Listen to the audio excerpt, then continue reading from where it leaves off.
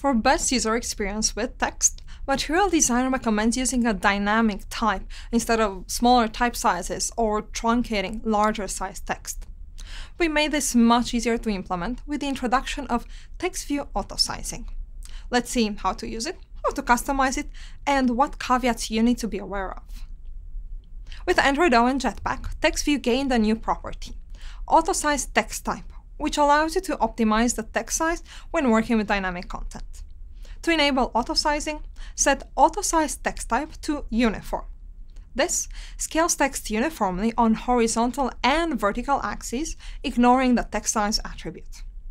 When using Jetpack, make sure you use the app namespace.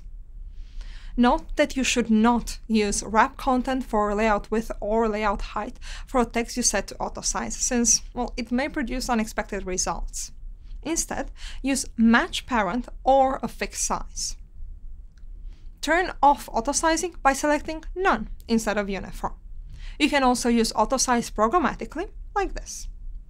If you want to customize your text view more, we have some extra attributes for you. Autosize min and max, text size, and step granularity. The text view will scale uniformly in the range between the minimum and the maximum size in increments of step granularity.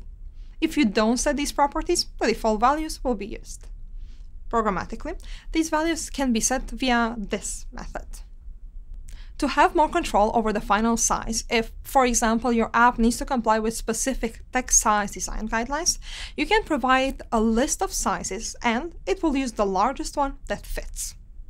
Create an array with the sizes in your resources and then set the autosize preset sizes attribute in the XML. Or do this in code by providing an array of preset sizes and their unit. Using dynamic sizes for text views makes your app more interesting and helps your users decode content quickly. So start using the autosize property, fine-tune it as you see fit, and improve your user experience.